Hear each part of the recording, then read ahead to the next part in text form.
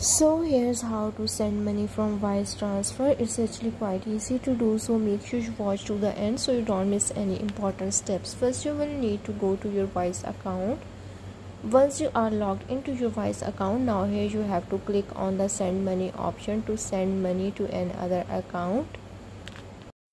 Once you are there in your Wise account, now here you have to select your currency first.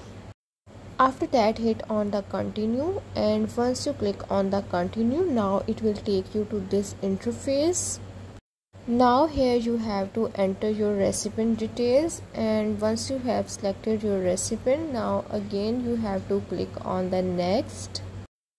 After that, here you have to enter your full name and you have to enter IBAN number, and then also you have to click on the confirm. Once you hit on the confirm, now it will take you another page where you have to enter your phone number and then you have to verify yourself.